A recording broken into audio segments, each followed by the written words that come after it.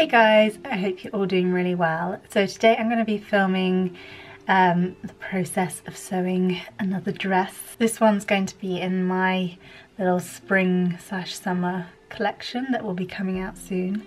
So I thought I would make one with you. I finished the pattern yesterday, so I'm probably not going to show you too much of the pattern, but I'll show you the shapes before I cut the fabric out. So hopefully if any of you want to recreate it, you can kind of look at the shape of the pattern and do some guesswork from there. I have been slacking with the videos recently and I'm sorry for that, but I've been just in the studio bashing out loads of dresses for my next collection, so that's where I've been. And also just lockdown has really got to me this time. My energy levels are very low. So yeah, I hope you guys enjoy this video and find it helpful, and fingers crossed the dress turns out well. So I've got all the pattern pieces here, and the pattern pieces from a dress I was making previously, so that's why there's so many bits of paper there. And this is the dress I'm going to work on today. So it's pretty basic silhouette. And then fabric wise, I have 3 different fabrics I could make this in. This one I found on Etsy recently, and it's a vintage Jane Churchill fabric printed in 1987. So I'm kind of being really precious about this fabric because it wasn't that expensive, but it's just, I love it so much. The colours in it are just beautiful. So I don't know if I want to sort of save this for an upholstery project when I move house or something, if I ever move house. So yeah, may have to just keep hold of that like that for now. And then this is probably the fabric I'll use today.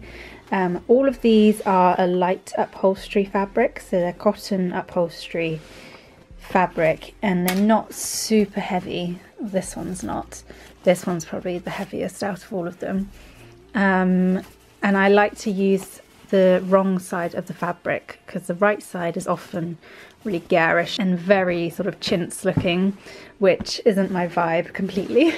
So it still has that sort of chintz 80s floral, but just died down once it's on the reverse. So that's what I'm going to use today. And then I've had this one for ages. I got this at a flea market. This one I also got on Etsy. Second hand, obviously. Not sure what the name of this one is, but if you wanted to pause it and try and find it online maybe.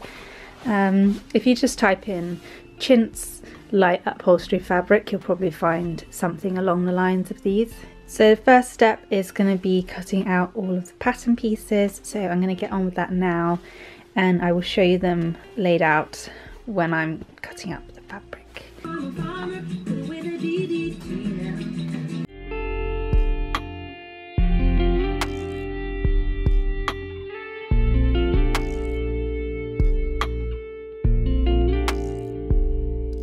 So the first piece I'm cutting out is the tiered skirt, and the way you cut out your fabric is always so important, especially with a floral like this, because it kind of looks like it can go any which way, but it really should go that way by the looks of it. So I'm going to keep that in mind when I'm cutting everything out.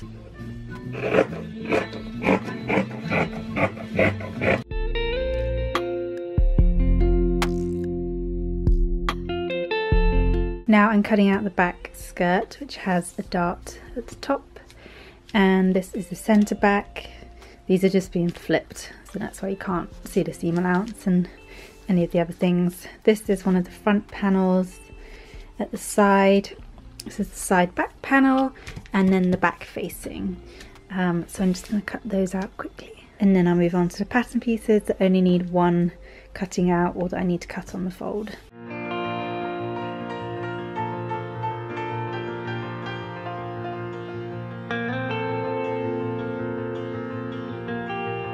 So this is my sleeve pattern, and I have it cut on the fold just to save pattern paper really. So that just means you cut it on the fold of the fabric. So I've only done that for the sleeve and the front facing.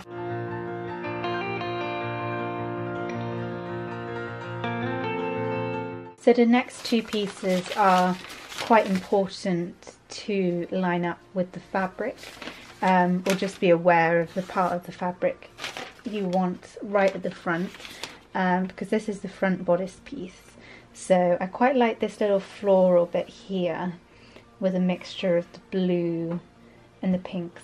So I'm just going to place it around some places and see what I think looks nicest. And then this is the central sort of waistband, and I'll probably place it close to where I put the front one, just so it sort of seems like it's symmetrical. There we go, I've got the front pinned down under there. I went for some quite pink flowers in the end so that the dress doesn't look too greeny blue, and then I just placed the middle bit right underneath. When you have a larger pattern like this, it can waste fabric quite easily, placing something exactly where you want it, but it is definitely worth it. I've pinned the final pattern piece in, and I've also been wary of the pattern underneath this, because this is the front skirt piece, so it's again important that there's no weird parts in an awkward area. I'm going to cut that out and then we can start sewing. So now that I've cut all the pieces out, I'm going to work on the ones that have darts first, just so they're out of the way. So yeah, I don't usually like doing darts in my sewing, to be honest, that much, but when it's a tight fitting dress, they kind of have to be there. So my darts are already in the pattern on the paper, and all you need is the two top notches and the bottom point. And then I just like to take a little needle and put it in the point that you're going to sew to, and then on the reverse side of the fabric, so for me that's actually the good side of the fabric, I take a pencil and I just mark where that end of the dart is going to be. And then at the top I've cut in notches, so I just put those bits of fabric together and sew down to the mark.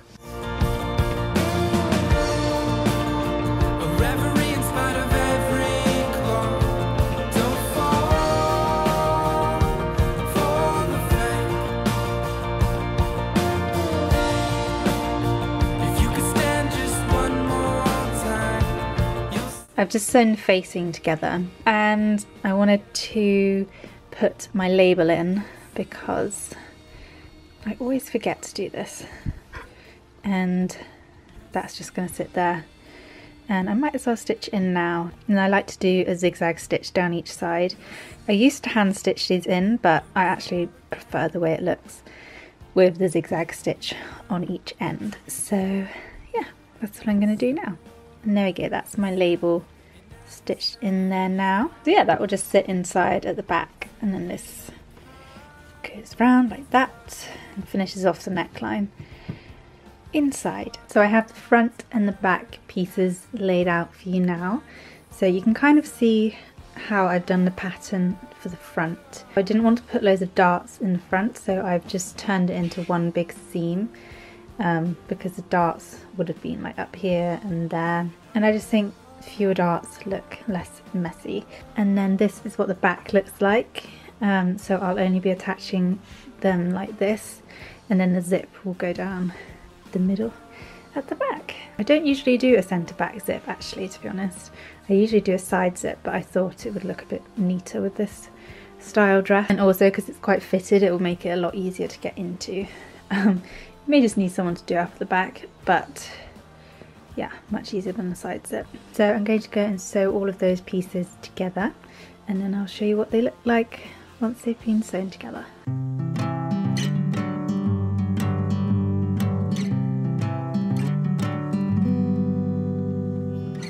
Melody, just need to find my way. Here are the front and the back pieces sewn together, and now I'm going to attach them just at the shoulder for now.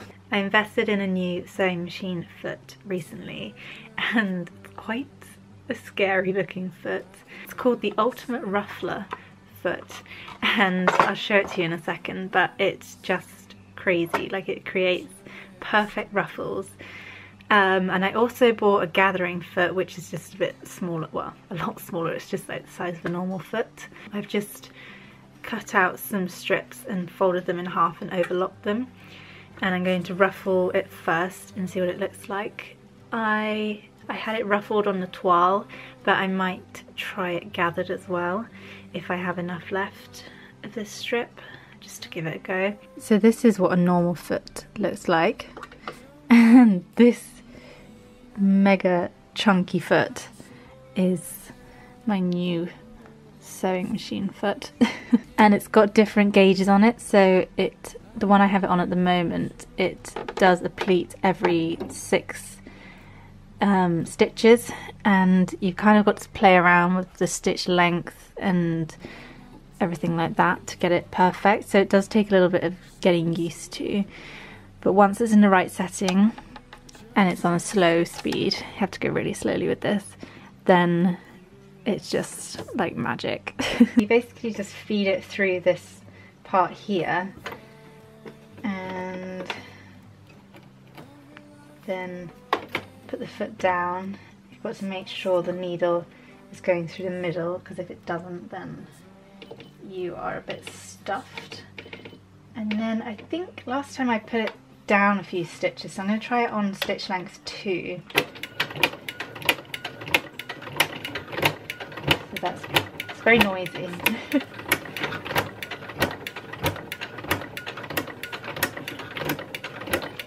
Okay, so that's the ruffle size. I think I'm going to go down a stitch length to 1.8 and see how that goes.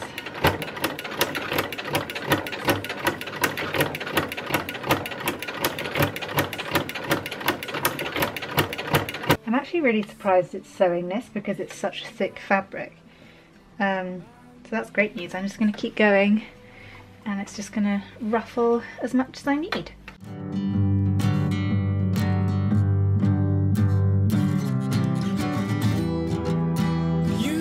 And then this is what a gathering foot looks like.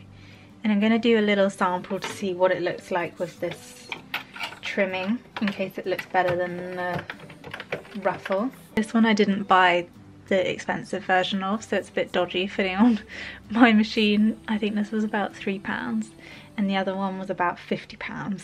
So you do get what you pay for. Obviously they're different, they do different jobs, but this one you have to kind of like hook over the back somehow. There we go. It's just really hard to get off from what I remember. So I'm going to give gathering a little go and see what it looks like. You have to turn the tension up pretty much to the highest it can go, and then we'll see what it does. See if it does anything.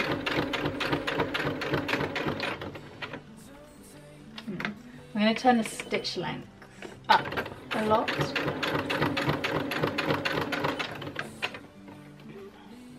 Okay. I have a feeling the fabric's probably too thick to gather it, so I'm going to try. Ooh.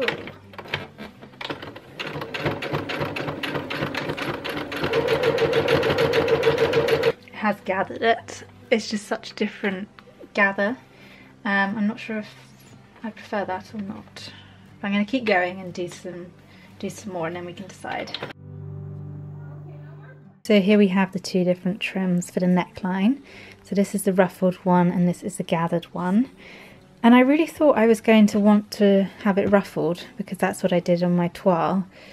But I actually think I prefer the way the fabric looks with gathers. So that's just going to go on my neckline and sort of stand up as a little collar. So I'm going to pin that down now. So I'm just going to pin it like this around there, and then I'll stitch it down and I will stitch the facing on top of that. And then easy peasy, you have a cute little neckline. So that's how the neckline is looking. I'm so happy with it. It looks so neat and clean. And then this is the back, so I just sort of bring it down into the neckline just to finish it off. Yeah, super happy with that. So I've still left the sides open because I'm going to sew the sleeves in here, and then I sew the sleeve and this together before I do anything else. So let's work on the sleeve next. So I've already ironed up about 6 or 7 centimeters and overlocked the top bit here, and I'm going to stitch a channel seam just going along here that I can fit elastic into. And this is what the sleeve looks like on my toile. I did edit it a tiny bit, so I took it up here under the arm so that you don't get loads of bulk down there. It's gonna look super cute. I'm so excited. So I've now sewn the channel seam in here, and then I'm going to measure out, I think I used 10 inches on the toile, so I'm going to use that again. It worked quite well. 10 inches of 6mm elastic. So I'm just going to chuck that there. And then this tool is honestly one of the best life-saving things you will ever get. It's basically used instead of having to thread a safety pin all the way through your channel seam. So you fit the elastic in there, but sometimes I take it out and put it in when it's nearly gone through, and you just thread this through the sleeve in the channel seam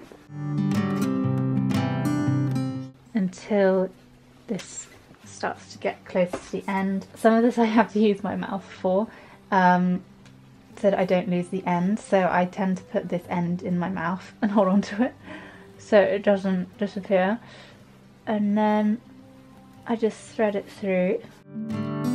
Don't take me now. And then I make sure I hold on to these two ends very tightly and sew them straight down. Just do a few back stitches on each side, and then it holds it into place. So that's what that looks like sewn down. And then I'm going to do some parallel gathering stitches along the top, so a really wide stitch, and gather that in, and I'll show you what that looks like. So I've done a double stitch along the top of the sleeve, and then you just pull the 2 bits of thread on top and slowly move the fabric so that it gathers it all up. You don't need to gather the whole way, you just start from about, I don't know, a quarter of the way in maybe, and there you have it, the cutest little sleeve. I am so obsessed with these. I think they're so cute. So yeah, I'm going to go and sew the other sleeve now, and then we can attach them to the bodice. I've just attached one of the sleeves to the armhole. So this is like the super easy way of inserting a sleeve. So you have the armhole here, and then you have your sleeve, and you basically just reverse it, and I like to pin to the edges first. Both edges, and then I will find my center notch, which is somewhere in here. So I make a little notch in the center of the sleeve, and I find that and match up to the top of the shoulder on the bodice, and then I just start working my way around, pinning it into place. And this is just such an easy way of getting your sleeve in your armhole. And then you're just going to sew all the way around here, and your sleeve is in. Yeah, just need to find my way. So when Both sleeves are in. Now I need to stitch the sides together. So I'm going to go and do that. So we've now got the bodice, and the sleeves are all sewn together. And I've just sewn the front and back skirt panels together, and I'm going to attach that to the waistband, and then I will need to do the back zip going all the way down. So when I fall behind, just give me. I've just sewn the bottom part of the skirt together, so it's in one big circle, and I've done a double row stitch of gathering at the top, and so I'm just going to find the ends and start gathering.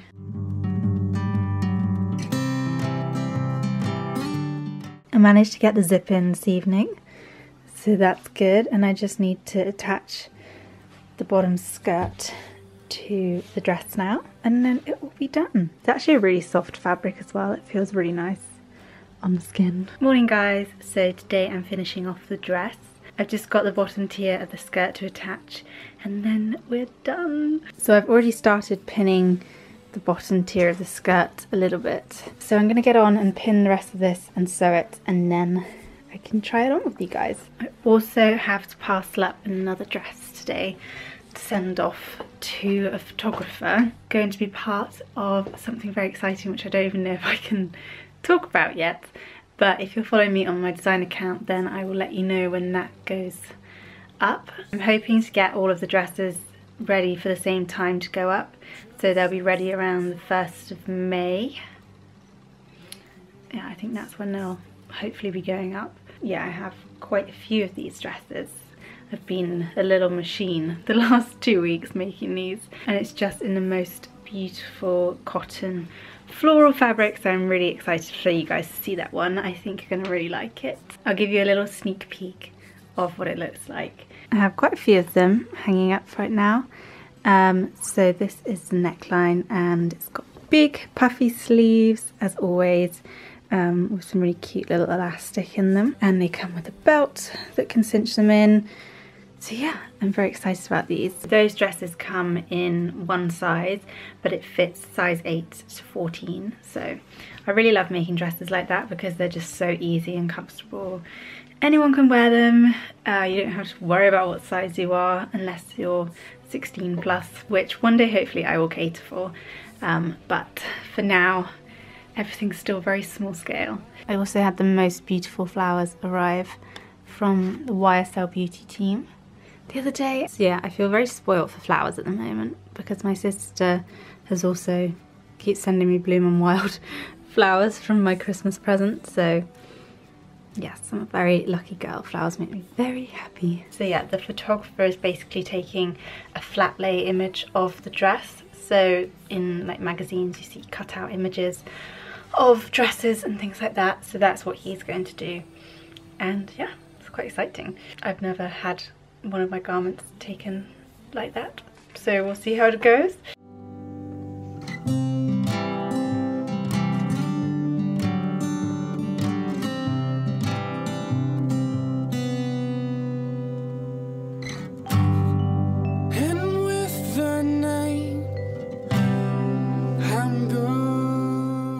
And there we go, the dress is now finished.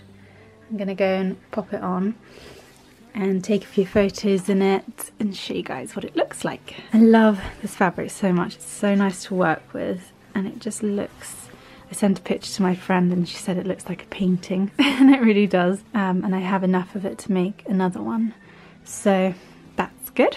Yeah, let me go and try this on.